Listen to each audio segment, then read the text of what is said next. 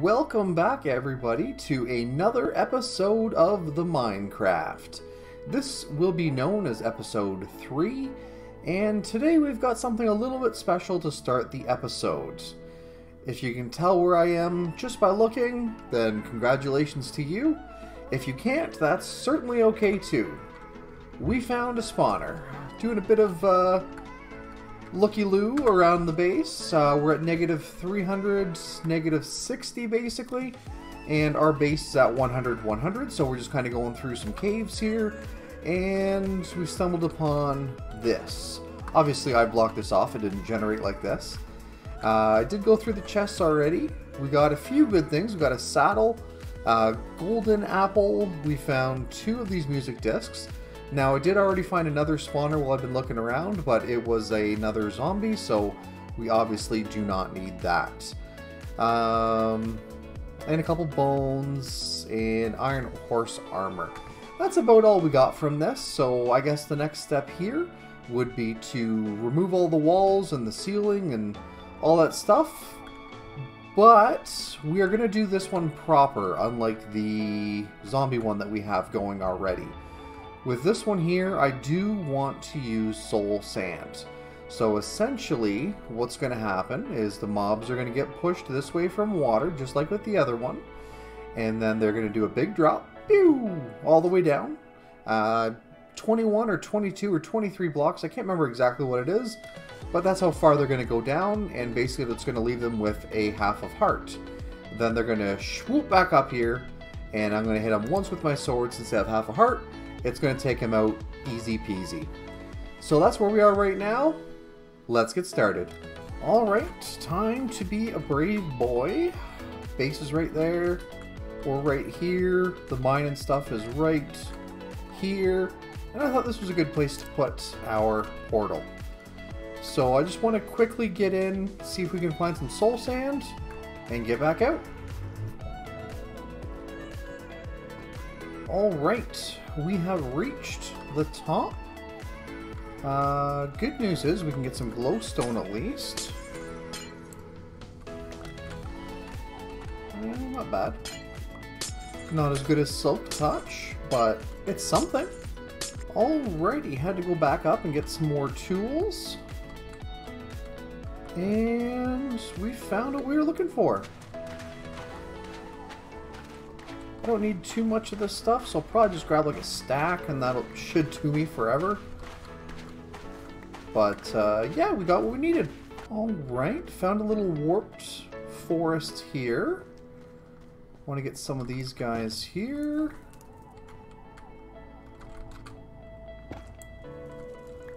And we got some mushroom lights. Turning out to be a pretty good day. Alright, all done in the nether for now. I did have to get Silk Touch on one of the pickaxes, and I repaired it with 1 diamond I found out while I was caving earlier. And warped stem, warped block, and warped nylium. We got all 3 of those here. We also got the warped fungus, and for the crimson, we got the nylium. Didn't get any of the crimson stem or the warped block, but I think we can put bone meal on here, and it'll spread, and yeah, we'll be fine with that. We also got some shroom lights, which are pretty cool, and the crimson fungus, and there was a ghast, not paying attention, so I literally just walked up to him and smacked him a couple times. Bunch of glowstone dust, so we can actually start using some different forms of light, as well as the shroom lights, and a whole bunch of gold and quartz. So overall, not a bad haul, can't really complain, and we'll catch you in the next update. Alright, I have been busy. We have started clearing out the room.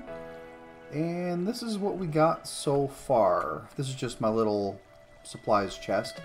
Obviously it needs to come up here, but I'm busy right now. So, it's working so far. Just jump down in here, and the mobs will come here. And then eventually their pathfinding will kick in and say, hey, I can walk here, and then they'll go, okay. And then they're up here, and now they're on the worst roller coaster of their life. Go down here, and bam. Bam. You thought I wasn't going to be prepared. Well, I was. There we go. Just like this. There we go. And that's how we do it. So, put that back. Things are starting to come together, and we'll update you when we get our next update. You know how sometimes you just feel like you've gone crazy? I feel that way. I really feel that way. Oh man, this has been intense. Dug all the way out and all the way up. I only got half of it done. I still have to do this side here.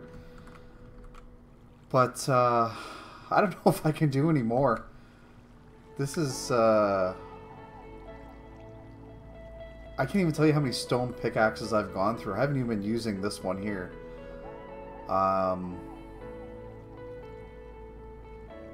Maybe 30? I don't even know. It's been so much, but here's a little update for you of where we are right now. And we're back. Looks like I'm going to have to slab off the top of that. That's obviously affecting rates. All in all, I'd say this is working pretty good. Haven't tested it yet, but looks like most of them are going down in one hit, except for the armored boys. So yeah, been busy. Fully cleared out now. I've placed a lot of this with glass, so you can actually watch them spawn. Go into the tube. That was perfect timing. Swoop up the tube. Follow them on their little journey. Look at him go. And then plop. And then all you need to do, one hit. Oh, this is... Oh. This is worth it. Clearing out this entire thing, changing all the walls so that they're all the stone and not granite and diorite and all that stuff. Oh, I don't know if that was worth it. But here we are, and I gotta say I am pleased with the result. I can't even tell you how many hours that this has consumed, but we're here. So next thing we're gonna have to do, and with the light this far back, you can stand right up here. Light level is 8, 9 right here, sorry. So that means the glass is 8, so that means in there is 7. So absolutely nothing is stopping them from spawning in here. Even down there, I did have to take out a couple of the torches. I also had a torch here and in the other corner, but it was actually bringing the front to like light level 7 or 8. So I said, no, we can't do that. So yeah, and we're gonna watch him go up one more time. I spent hours on this, so I think we can enjoy it for a minute here. And there he goes, going on his merry way, and he's on vacation. Boom. Oh, so good. So good. I honestly don't know if I'm going to be... Oh, wow, I went from level 3 to 14 also. I don't know if I'm going to be decorating the rest of this in this episode. This has taken me countless hours to do, but it's always something I've wanted to do, just never have. But now we can say that we've done it. I kind of actually wish that this was, like, here instead. Might end up moving that, I don't know. Yeah, so I'm thinking, like, storage all along this wall. I can expand further back if I need to. I just... I can't do any more today. So let's just get rid of these guys here. There we go. Oh, I love it. This is the most efficient spotter. Oh, perfect. Cool. So that's the update of where we are right now, and we'll catch you in the next one. Hello, hello, hello. We have done a thing here. Doesn't look entirely impressive. In fact, I didn't even finish off this back wall. Let's finish that real quick here. So, today I want to work with bees. And you could be asking yourself, why did you do what you've done? Well, there's good reason for that. So on this side here, what's going to happen is we're going to put the bee nests, these guys here, we're going to put them all along here. And that will allow us to have up to 15 bees in here, because you can have 3 bees per nest. And right now, they're just going to fly around in here. I'm going to use some of these dandelions and breed them up together, so that we will have at least 15 for each one. Now, after we've done that, we're going to pop off the back wall in here, so that leaves just these little slabs or half slabs. And it'll allow the baby bees to go through and allow only the bigger ones to stay on this side. And the reason we're going to want the babies on the other side is so that we can actually take those out anytime that we choose and move them to a new location. So just to kind of see what we're all about here, let's get rid of some of these. Oops, throw this down. And right now everything is fully sealed off. Ow, I'm in the fire. Everything is fully sealed off, so the bees cannot escape from here. And the reason you want the campfires... it's not good that no bees have popped out yet. The reason you want the fires is so that when you touch these, they won't actually aggro you. Oh, okay, I was getting really worried there. So, let's quickly do this to force them out. We're going to make some bottles. Well, that'll be enough for now. Alright, so we're going to collect some of this honey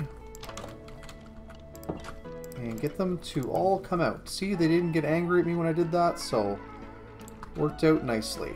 So let's breed you with you. And there's a baby bee. So that, my friends, is how it's done. And we will be back after we've had some fun with these bees and we get some more going. Look at all the boys in here. Ooh, that was a nice little chunk of experience there. Alright, so we have done a thing. Here's the area we were just working in. And here's the area beside it. You may know what's going on, you may not. But within the next few minutes, you will definitely know what's going on. So down below, we've got up our item collection system. We can demonstrate that by throwing a couple pieces on here. And it picked up one of them. Now it's picked up the other one. And there we go. So it is working, easy peasy. And now we just gotta fill in this whole thing here. And a little bit more. And we're looking pretty good.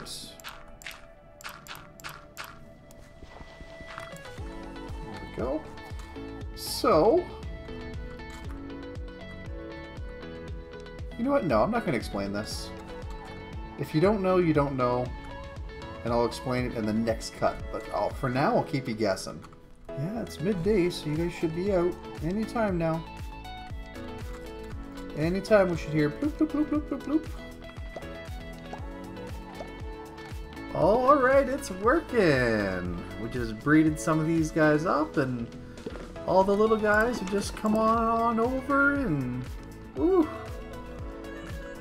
Gotta love it when you see it working. God, oh, there he goes right there! That looks like exactly 15 right there. 5, 6, 7, 8, 9, 10, 11, 12, 13. That's exactly 15. Oh, that's the smoke from the campfire. I was like, what's going on with this texture here? Okay, that makes sense. Not bad at all. That was dumb. Yeah, that was dumb. Goodbye, bees that I just wasted my time for. You will be missed. Oh, you guys are mad. Look at the red on your eyes. You are mad. I am not going in there anytime soon. Interesting. I just came back from a little AFK session and found this. They love me. They really love me. Oh, don't go into the fire. Dude, I will save you. Come here.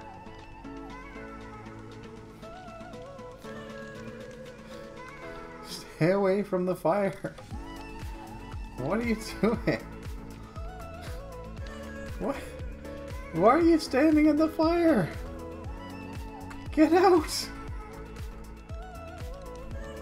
Oh, you poor soul. We have done some of the breeding, and it was beautiful. Anyway, let's see what we've got. So this thing has been running for like 5 minutes. Not terrible. We've got 2 things. Considering that I think there's only 2 adult bees in there, that's pretty good so far. Let's just stick this here. And yeah, so we just breeded all these guys up.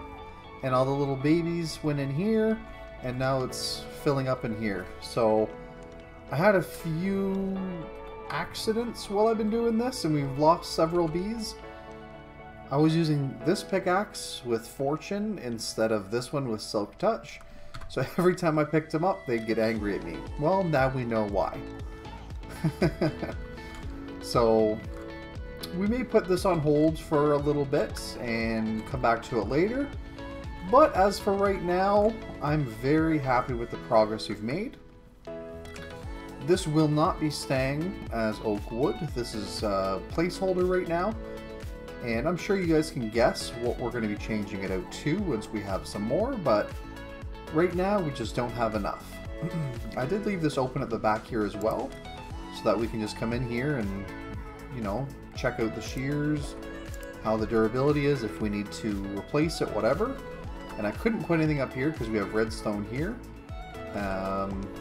Yeah, so basically we've got our beehive or bee nest down here. Then the observer will go off on top, and whenever there's a change to the hive or the nest, so if nothing needs to be done, it just shoots out the shears and does nothing. But if there is a buildup of honey, like you just saw it go off right there, if there is a buildup of honey, then basically the shears will shoot out, they will attack the hive or the nest, and then the drop will go randomly out on the floor, and then that's where a collection system underneath will come into play.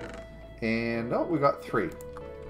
So out of all that noise, we at least got one of them to work. So yeah, I've had a lot of fun with this. I haven't really played with bees too much, but sometimes you just gotta, you know, be yourself. Alright, I'm done with these puns. But at the very least, I want you all to know that you should have a beautiful day. Okay, now I'm really done. Get away from the door. Knock, knock. Hello, get away. I could do this all day. Just watch him go back and forth, just following me. Alright, we have done another thing, if you can believe it. Anyway, made a little walkway here, going all the way up to our enchanting area and our mine. Now this is not going to stay the way it is. I just used it because I had plenty of the materials on hand. This bottom part will probably be staying. It might change to some kind of a wood. Probably like a birch if anything, because it's a lighter color. And what I want to do here, I have to wait for this thing to finish, is I want to use honey blocks as part of this here. And I think it would just look amazing. So this is basically just something so that when I do get this stuff, I've done all the calculations, I know what goes where, I can just plug it in and I'm done. But for right now, it's a lot easier than having to find my way around and because right now I was just kind of swimming in the water and then jumping up, jump, jump, jump, jump, jump, jump, jump until I finally get here, but this way is going to be a lot easier. So it's not permanent. I certainly won't be using torch spam, but right now it is what it is. So hopefully you like it, but don't get too attached because it won't be here for long. And that was definitely a squid. Hello, Squiddy. Goodbye, Squiddy. Thank you for your dye. See? Ink sac. Not dye. My bad. But yeah. This took quite a while to do, so I think I'm going to go back to the bees for a bit, and we'll update you if we have something new. Hello, everybody. We finally got this all done. Oops, wrong way. So this is all full with the bees. And there's obviously a lot more bees in here than just the 10 that you can see right now. But yeah, it's been running for a little while now. Hasn't been a super long time. We got 39. Well, that's not all we got, though. Because we did also get a bunch of these honey blocks as well. So to get the honey blocks, you get the honeycomb, put it into 2x2, and boom. So now we've got 42 honeycomb blocks to work with. This has been a very, very long episode for me. For you guys, not so much. But yeah, it took me a very, very, very long time to do this. So I think we are going to be ending the episode here. So get myself in position here, right next to my little bee buddies. This is the end of the episode.